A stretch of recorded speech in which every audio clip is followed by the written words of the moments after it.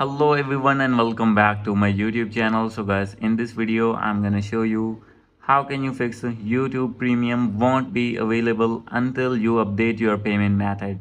So guys, when you want to purchase YouTube Premium on your iPhone or iPad and facing the issue that YouTube Premium won't be available, you have to change your payment method to purchase this YouTube Premium. So let's get started without wasting any time. So guys, first of all, you have to go back on your home screen. And guys, now you have to open your settings first. Make sure that you have connected with strong internet connection on your iPhone or iPad. And after doing this, you have to go back on your home screen. From here, you have to scroll it down. Click on general and disconnect your VPN if you have connected. And after doing this, you have to go back. So guys, now you have to update your iPhone to latest version, and after doing all these settings, you have to go back.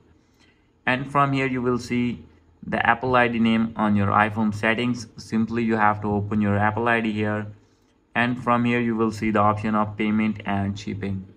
You have to click on payment and shipping, and you have to wait for some seconds to open a new page. So guys, when new page will be open, you will see the option of payment method. So guys, simply you have to delete your old payment method if you have added and add a new payment method here.